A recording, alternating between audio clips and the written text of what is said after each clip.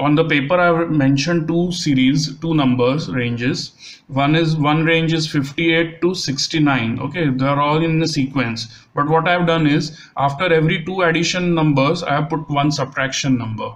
Okay, so every third number is a subtraction number here, as you can see on the paper. Okay, so there are 12 numbers in a series in each sum. I've written down two different series and deliberately taken numbers in the range of between 50 to 90.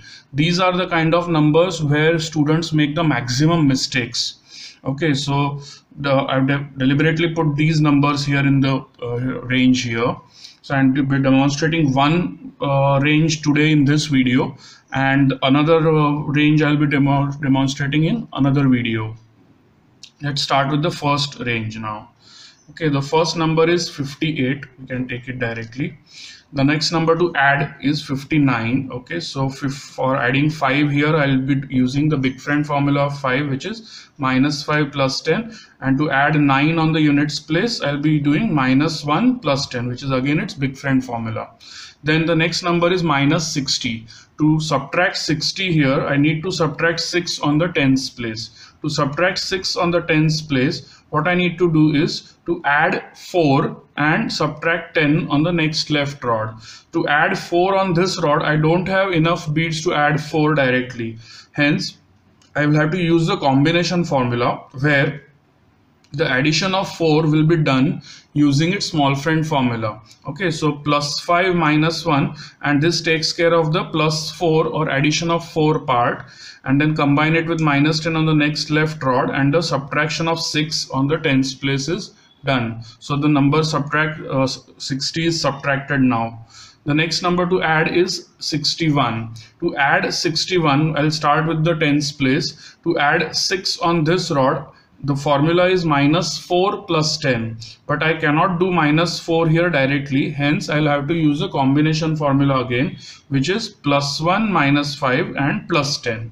Okay, so plus 1 minus 5 takes care of the minus 4 part, and then plus 10 finishes the addition of 6 on the tens place. Now coming to units place, I need to add 1. So 1 can be added directly. The next number to add is 62. To add 62, I can add 6 on the tens place directly. I have enough beads. On the units place, I need to add 2.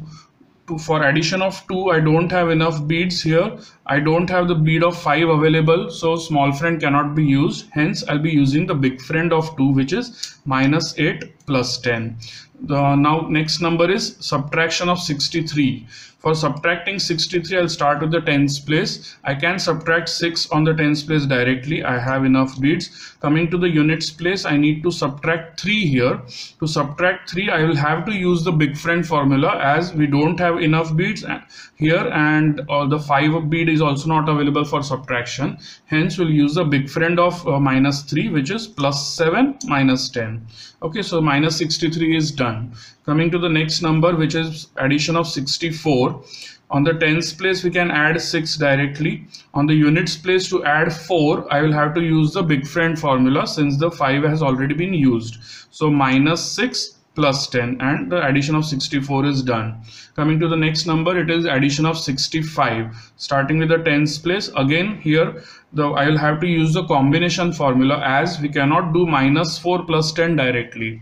So the combination formula for 6 is plus 1 minus 5 plus 10. So addition of 6 on the tens place is done. On the units place, I need to add 5, which can be done directly. So addition of 65 is done. Next number is subtraction of 66. For subtracting 66, I need to subtract 6 from both the rods. So starting with the tens place, to do minus 6 here, I will have to use the combination formula of minus 6, which is plus 4 minus 10, but plus 4 has to be done using its small friend formula, which is plus 5 minus 1, and then subtracting 10 on the next left rod finishes the subtraction of 6 on the tens place. Coming to the units place, I need to subtract 6 here as well, which can be done directly. Okay, so subtraction of 66 is done. The next number is addition of 67. For adding 67, I'll start with the tens place again. To add 6 here, we cannot do minus 4 plus 10 directly. Hence, we'll have to use the combination formula of plus 6, which is plus 1 minus 5 plus 10. And on the units place, we need to add 7. So we can do it directly. So addition of 67 is done. The next number is addition of 68. For adding 68, I'll start with the tens place again. To add 6 here, now we can do minus 4 plus 10 directly. Okay, we have 4 bits here. So minus 4 plus 10. Addition of 6 on the tens place is done. On the units place, I need to add 8. Hence, I'll use the big friend formula of 8, which is minus 2 plus 10, and addition of 68 is over. Now the last number to be subtracted is 69. So to starting minus 69 from the tens place, I need to do minus 6 on the tens place here.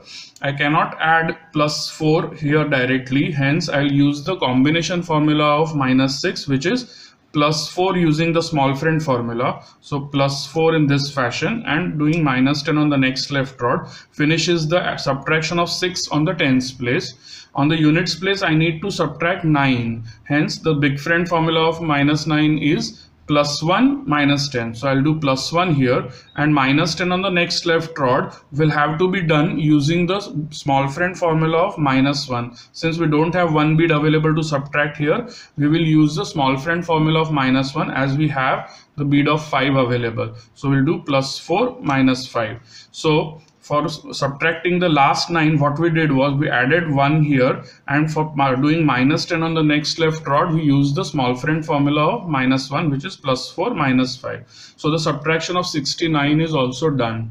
The final answer we have after adding and subtracting all these numbers. These are 12 numbers in all, where every third number was a subtraction 1, and the final answer that we have is 246. Okay, so I hope this procedure was understood by everyone. I would request or suggest every parent to ensure that the kid watches this video a couple of times, and then he should try doing it on his own. Okay, he should pause the video whenever he wants, and he should try doing the entire sum on his own. Whenever he finds a particular number or formula difficult, he can just watch that portion again and try doing it again. But at the end, he should be able to do the entire sum on his own without having to look at the video once more.